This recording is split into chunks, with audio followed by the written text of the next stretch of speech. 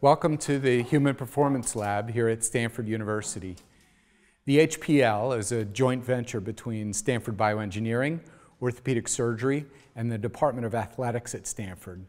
We have a set of experts who work in this lab and specialized equipment that allow us to characterize the biomechanics of movement. And we use this equipment to study individuals across a full spectrum of physical capabilities, from those who have physical disabilities to elite athletes who may be planning to go to the Olympics. We use the same techniques, the same experimental techniques, and our goal is also the same, to optimize human performance so that people can engage in their lives in a meaningful and full capacity. So let's first just meet a couple of the people. Julie Muccini is the clinical research manager here at the HPL. Marissa Boswell is a doctoral student. Scott Uhlrich is the research manager at the HPL. Hannah O'Day, doctoral student, just about to finish her thesis. And Theo Quake, joining us for the very first day as a summer intern. The lab is equipped with force plates here in the ground. We use these devices to measure the ground reaction forces as people walk and run across the force plates. Surrounding the force plates, we have a calibrated volume where there are 16 cameras surrounding this volume, and those cameras are focused in and can triangulate, and when any two cameras see a motion capture marker, we can determine the coordinates of that marker. We'll give you the details in just a minute. Now, we also use a set of treadmills. Here's an instrumented treadmill. What's special about this treadmill is in the platform, there are ground reaction force measuring devices, so force platforms.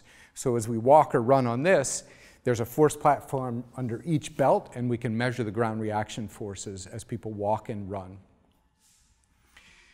Next to this is a DEXA scanner, dual X-ray absorptiometry, is used to assess body composition.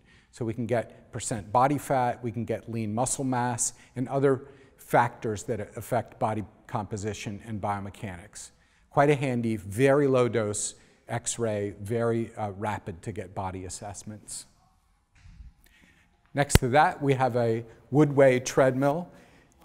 Our split belt treadmill is fantastic for biomechanical analysis, but its speed is limited. The Woodway treadmill goes up to full sprinting speeds, up to 10 meters per second or even higher, so that we can get full capacity. Next to that is the last treadmill we have here is the Ultra-G. It reduces the body weight while someone's running on the treadmill.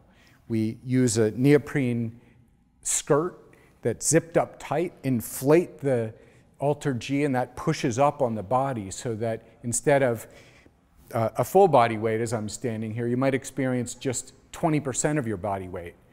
While you're running, you can imagine if you're recovering from an injury, that can be quite beneficial, where you can run with reduced musculoskeletal loads. Finally, at this station over here, we have two sets of equipment. One is to measure the metabolic cost of locomotion. There, we'll show you in detail later, we use a gas mask to measure the oxygen consumed, carbon dioxide exhaled, and from that we can compute how much energy you're burning over a particular period of time. One of the reasons we want to do that is we and others, Steve Collins' lab in particular, is building exoskeletal devices to try to reduce the metabolic cost of locomotion. You can imagine having this shoe on and wearing this exoskeletal device.